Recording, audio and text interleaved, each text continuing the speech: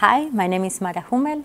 I come originally from Pharma Development Global. I have a background of 20 years of experience in clinical research, and I joined the Roche Digital Innovation Lab about 1.5 years ago now. I've been working there on several different initiatives like the Innolab experience, but also I'm leading the neuroscience workstream within the Innolab. I also was the one organizing FemTech, among other projects and initiatives.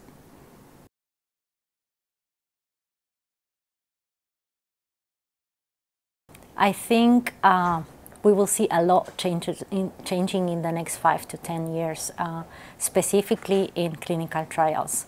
I think we tend to do things the same way we used to do them in all these years, and I believe this is the time for us to change.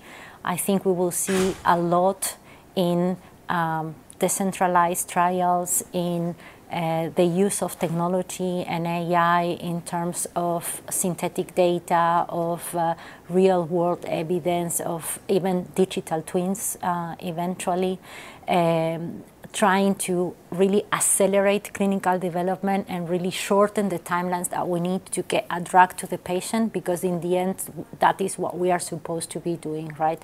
And nowadays, it takes us 12 years to develop a medicine in average, and it costs about 2 to 3 billion, and that needs to change.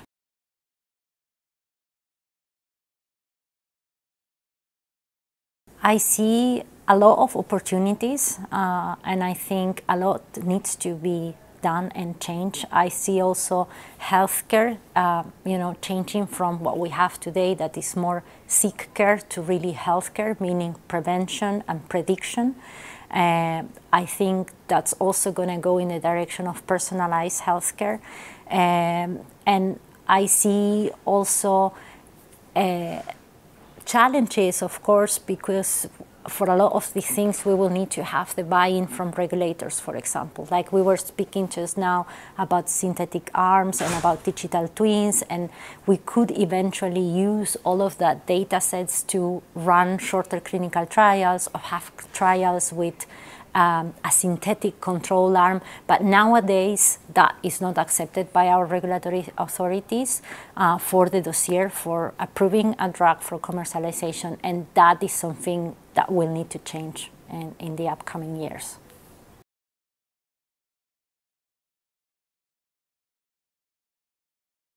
I love this question because I believe that many times at Roche we think about innovation whenever we are launching a medicine, whenever we are going to market and we have issues with accessing the patients or reaching really the patients. And I believe that we have to start thinking about innovation from the very beginning, from the preclinical even.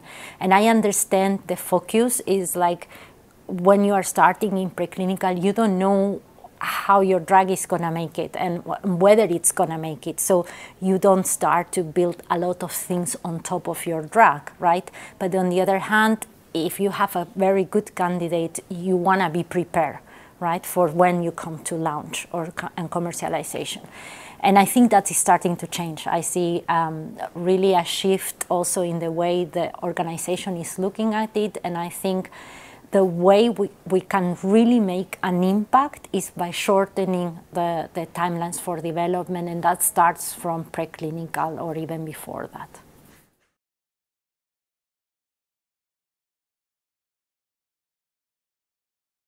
I think we see a lot of that today because everyone is, for example, so excited about ChatGPT and what ChatGPT can do, and everyone is talking about large language models, right, and all of this technology. And yes, there is some time of hype there, and I think we should use the hype to experiment, right, and to test things. It's not going to change our reality from one day to the other, unfortunately. We need to try things, we need to test. We are dealing with patients, so we just cannot go out there and sell something to customers, right? What we do is healthcare. So there are a lot of regulations and things and compliance and GDPR and a lot of frames that we need to to take care of.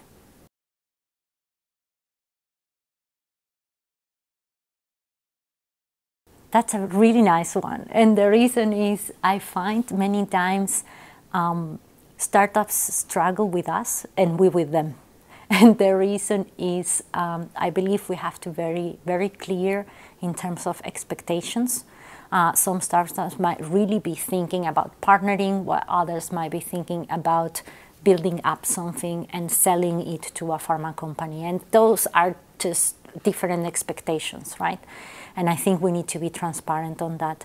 I think they can benefit from us because we do have a lot of expertise in our company. We do have a lot of resources, and normally a startup has a determined number of people, right, and is small and doesn't have access to the experts, to the relationships with the regulators and stuff like that. On the other hand, they also don't have all of the organization behind them, which means they are quicker, they can move faster, and they don't have so many processes and things that hinders them in their development. So I think there is both strengths and weaknesses on both sides, and we have to be intelligent on how to merge those and make the best out of it.